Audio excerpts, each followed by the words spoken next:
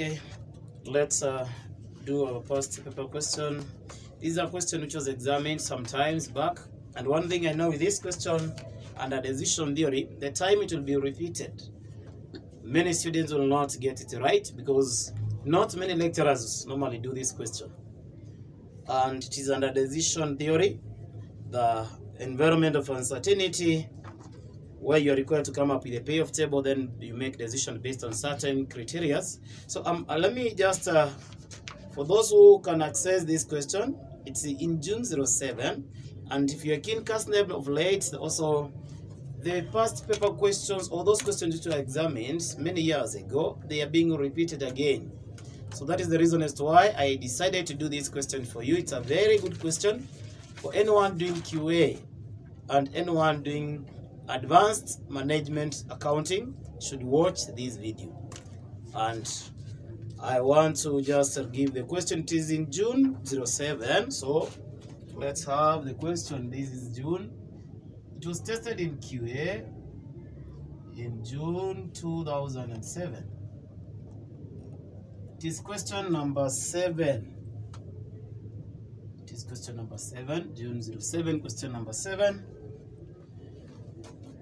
We read the question together. It says, Farm Product Limited, FPL, produces or sells fresh milk.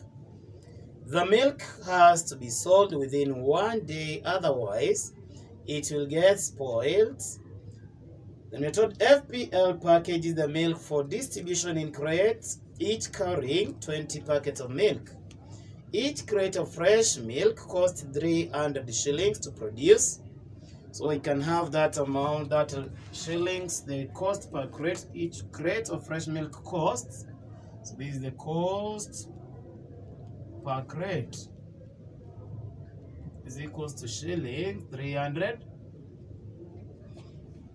to produce, and sells for, so selling price per crate.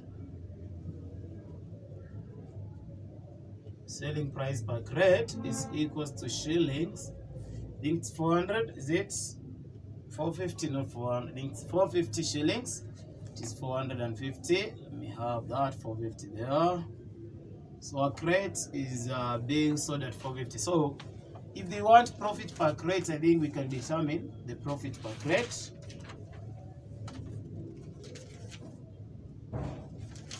Most of the payoffs, the tables, they require profits. So profit is selling price minus the cost. So we are selling one crate at 450, but we have the cost of making that the crates is 300. So profit per crate is 150 shillings.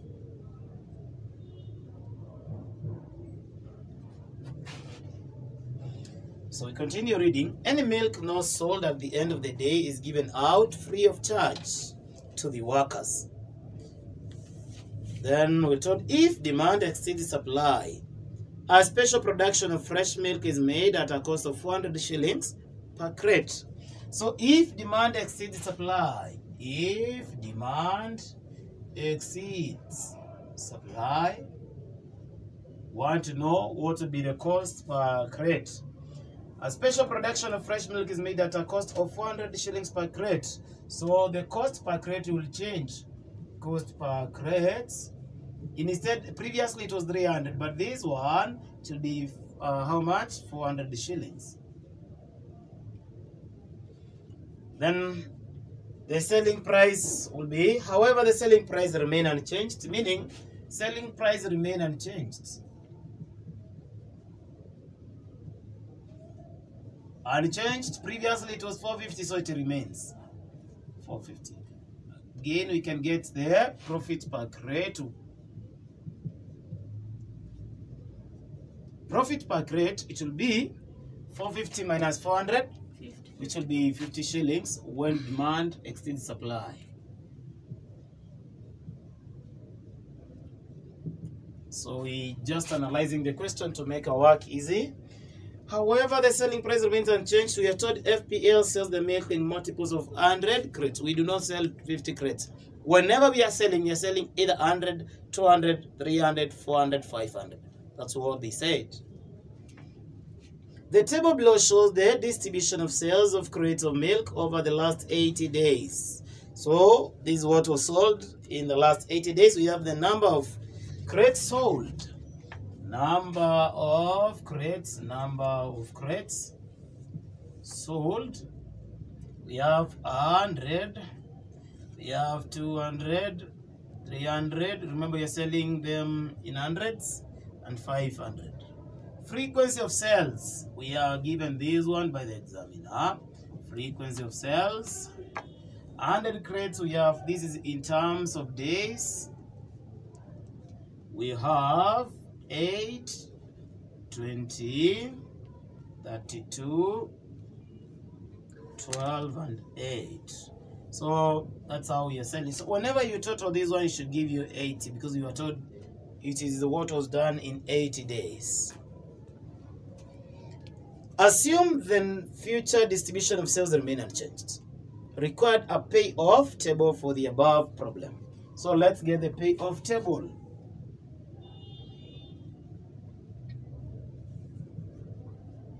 Payoff table. So here it's about production. FPL produces, so it's about production. Then there is sales. Sales is about the demand, the unity demanded. So production, which is the supply. It's our supply. And we have the demand, which is what was sold. These are the sales. According to the information given, this is what was sold. 100 crates, 200, 300, 400, 500. 100, 200, 300, 400. We have 500 also, up to 500. So that is our demand, how the crates or the milk was sold. If that's how we sold, even we are producing in hundreds. So production 100, 200, 300, 400, and the last one 500. So that is what we are having there.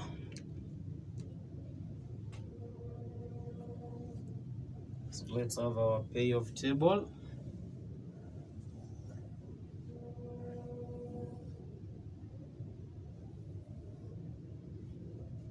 So that is our Roman 1 or part A. Payoff table. Let's get the payoff table now. So when you read the question, any milk not sold within a particular day, it is given out free of charge. Great. So let's start. At this point, we need the payoffs should be profits. So our payoffs, these are should be profits. Then if you're not told, that's why you're given the selling price. Less the cost to get profits. Mostly, if you can get profit, payoff table should be made of profits or the benefits you are getting. Now, at this point, we want to come up with the value, the profit at this point. The demand is 100. The supply is again 100. So it means we are going to sell whatever we produced. Hope we are together. The whole 100 crates will be sold. How much will we get as profit for these 100 crates? And this is under the normal circumstances. There is nowhere we are told the demand has exceeded supply. That one will be evidenced later as we proceed. Now, demand is 100, and between demand and supply, demand is a state of nature. Supply, it is the alternative. We have power to control what we can produce and supply. But whatever is demanded, it is affected by the market forces. We have no power over the demand. It is affected by the market forces. It's the customer who decides what to buy. But we have the power as the owners of the FPL of the company to make decision on what we are going to produce and what we are not going to produce. Thus, the supply, it is an alternative. Production is an alternative. And the demand is the state of nature. That's one you need to know. Great. So here, the supply, we have produced 100. Customers, they need how many? 100. We are going to sell all to them. And per crate, we are making a profit of? So how much would be the profit at that point? Is it 15,000? Yes. 150 per crate times the number of crates, which is 100. This will be 15,000. We are together there. What about at this point? We have produced 100. We are together.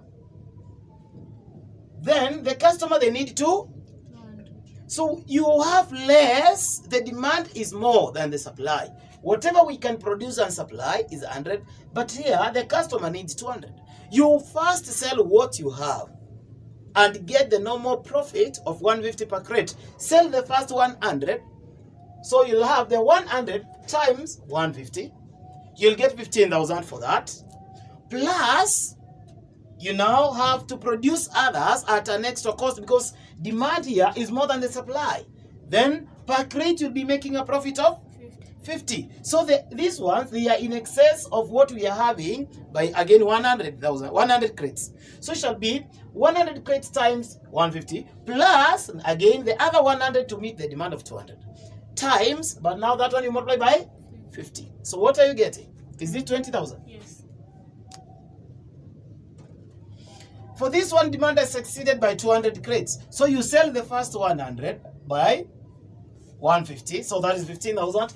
But now 200, the ones which are in excess of this 100 is 200 when you're at this point, times 50, because per crate, that one we have to produce. These are special production which need to take place. Per crate is 150.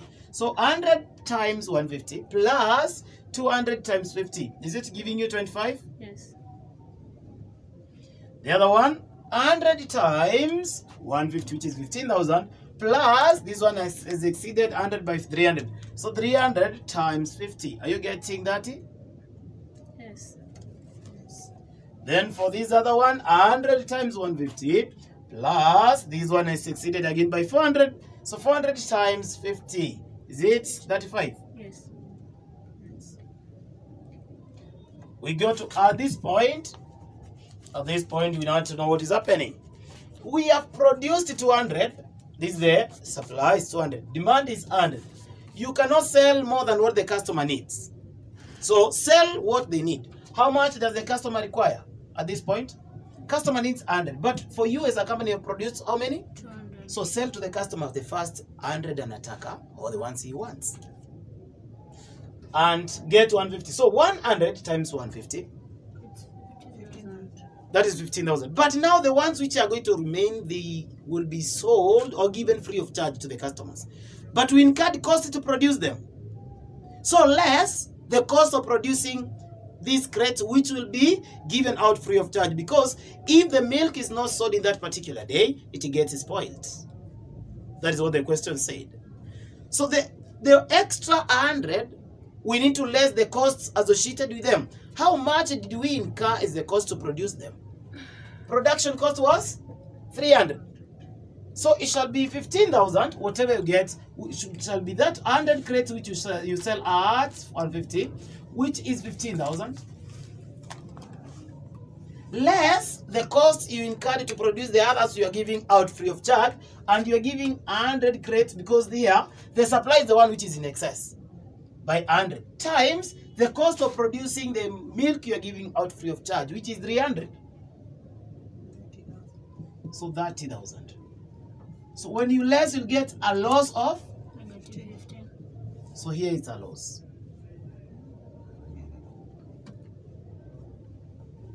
You put it into brackets. What about this point?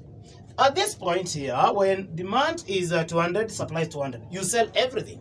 So you sell the 200 because the customer needs 200. You also have 200. 200 times 150. This one is giving you what? 200 times 150, is it 30,000? Yes. At this point, now demand is more than the supply. We produce the 100 in excess. So 200, you sell them and get what? 150 per crate. So it shall be 200 at this point, 200 times 150 plus, it's plus this time because it is demand, which is more. We need to produce extra. But for each crate, you shall be getting 50 profit. So the excess 100 times 50. So say 200 at this point. We sell the first 200 we are having. We multiply that one by 150 per crate. We get the profit from those 200. Plus then now the ones which are in excess, which are 100 times a profit of 50. So this is going to come to 35. Yes. Yes. These points, they are in excess of by 200. So 200 times 150 plus the ones in excess again, 200 times 50. Is it coming to 45? No, 40. Yes. 40. What about here? 200 times 150 plus 300 times 50, because the 200, the difference between 500 and 200 is 300. So 300 times 50. So this one is 45. Yes. Go to the other one here. At this point, how much are we producing? 300. Customer needs 100. Sell to the customer the 100 he needs. So customer needs the 100 and get 150. This is 15,000. But you less the costs because we have the extra crates which will be given out free of charge. So how many crates are given out free of charge? The difference between 300 and 100 is how many? 200. 200 will be given out free of charge, and we must multiply by the cost of producing them, which is 300 per crate. So this is around, this 60,000. Yes. This is a loss of, is it 45? 5. 45 loss. Do the same to this one. Let's see what happened here. Customer needs 200, we have 300. Let's give the customer what he needs first. Customer will buy the first 200 because he don't need any other extra. He needs only 200. We get the 150 per crate. This is around what? This is 30,000. Yes. The 30,000 less the cost of the crate, which will be the other crates which will be given out free of charge. There's 300 and 200. The difference is 100. 100. So these extra crates we have, we give 100 free of charge, but the cost is there. We cannot ignore the cost. This is 30,000. Yes. Is it 0? Yes. So you have 0 there. Here 300, 300, meaning demand and supply, they are equal. Give them whatever you have produced is whatever is what they needed. Sell them and get, each crate is giving you 150. 150 by 300 is giving you the 40? 45,000. The other one, you do it the same way. But this one demand is in excess. So the first 300 you sell them and get 150. So 300 times 150. The excess is 100 times 50. This is giving you 50,000. This other one, if you do it, this is 300, 500. Sell the first 300 by 150. Get the profit of 150. Then the excess ones you get a profit of 50. So excess is 200. So it will be 300 by 150 plus 200 times 50. Is it giving you 55? Yes. We go to this other point here. Customer needs 100, you have 400. Sell the 100 first. Then the costs will be incurred for the other. So 100 times 150 minus the costs of producing the ones which will be given out free of charge, 300, because the difference between 400 and 100 is 300. So the 300 times again 300. So I don't know what you're getting there. A loss of,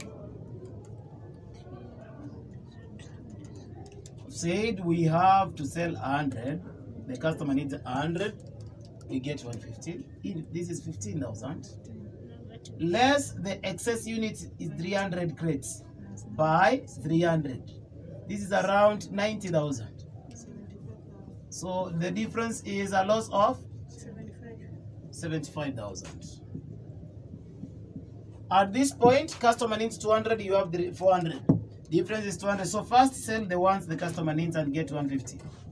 This is around 30,000. With 30,000, you need to less the cost of the ones which you'll give free of charge to the customers. The difference is to the employees. Difference is 200. The cost is 300. This is 60,000. Less it, you get a loss of 30. It's a loss of 30,000. The other one, 400, 300. The customer needs 300. Sell the 300 by 150. This is 45. Less the excess crates. How many? 400 and 300, 100 are in excess. Then you multiply by the cost of 300. So this is giving you the 30,000. So are you getting a profit of 15? Yes. So you'll have 15,000 profit. The other one, 400, 400, meaning you get a profit of 400 times 150. I don't know how much. Is it 60,000? Confirm. Yes. Because you're selling the whole amount. Here, you'll sell the first 400 you have because the demand is 500, but you have 400 first. Sell the 400 and get 150. This is around what? 60,000. Eh? This 60,000, you need to know the other units. The excess crate you need to produce is 100 crates. Each crate giving you 50. So this is like 65. 65, eh? 65,000. So you'll have 65,000. We are remaining with this now, the last column there. So for this one you'll have, let me have those small workings here.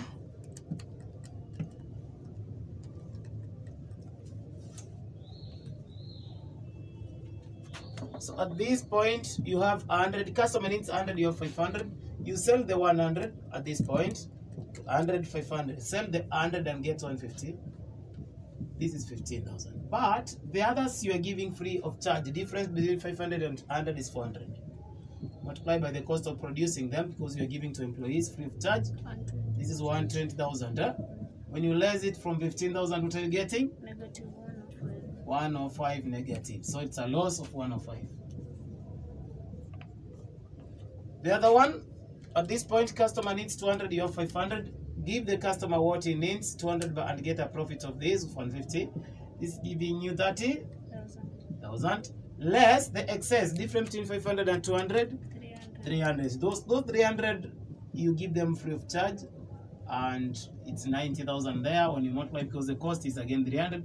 So the loss of negative 60 loss. At this point, 500, 200, no, 500, 300. So we need to sell the first 300 the customer needs because that is what the customer needs, and get, these are total of 45,000. But the ones 500 and 300, the difference is 200. So this 200 we are giving out free of charge. Cost is 300. This is 60,000. These are loss of 15. Yes. 15,000 loss. Then at this point here, 500, 400. We sell the 400 and get 150. This is a total of 60. No, 400 times 150. What are you getting? Is it 60,000? Yes. Then you less the costs. It is in excess. How many crates are in excess? 100. So 100 you give them free of charge at 300 costs, and then this is be 30,000. When you less, this will be a profit of 30,000. 30,000. Profit of 30. Then the last one, 500, 500. Multiply by 500 and sell at 150. This is coming to 500 times 150? 75. So that is what the examiner needed. It is not an easy question. It is a question for 7 marks. Getting these 7 marks was not easy. That's why I decided to do this one to help my students, those who will watch this channel, and those who are my followers. So that is the Roman 1, the payoff table.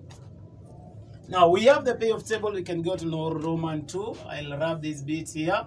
It has helped us to get all the information we needed. So we don't need this side. I can now all these workings. We have the payoff table. So let's go to Roman 2. Part B of the question.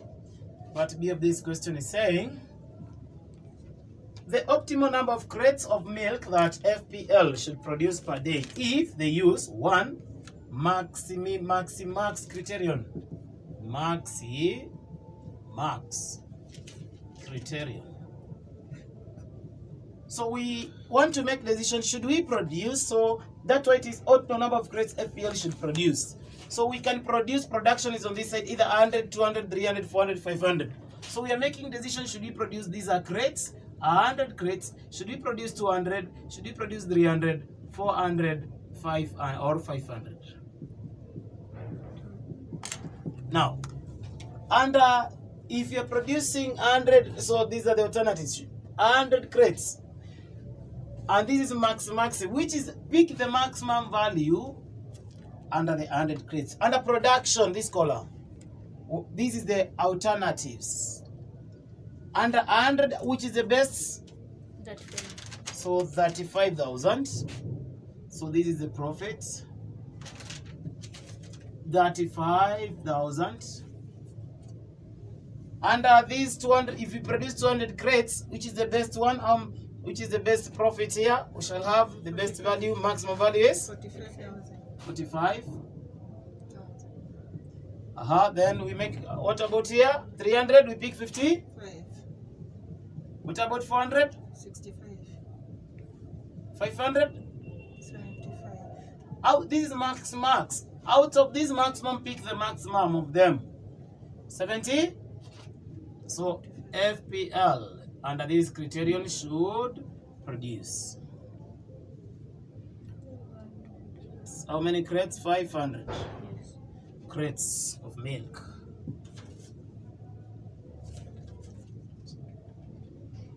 So we go to Roman 2. Roman 2, we are using which criterion? Max mean.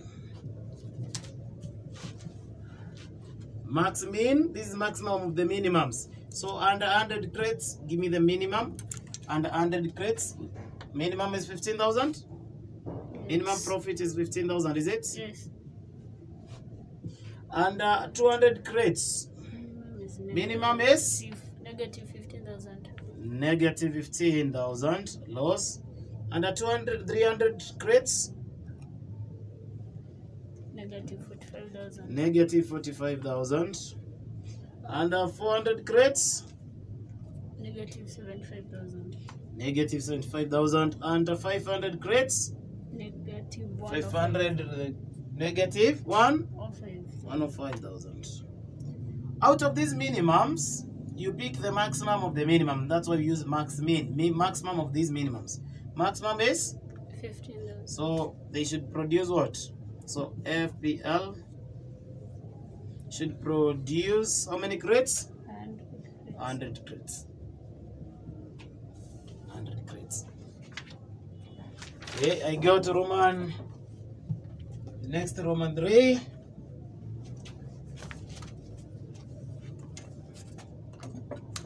So Roman 3. Roman 3 is talking of the expected monetary value, the EMV, which is the expected monetary value. Expected monetary value. EMV.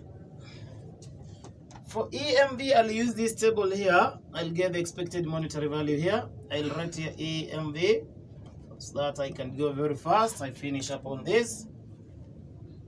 Get the expected monetary value. Anything expected, you multiply by the probabilities.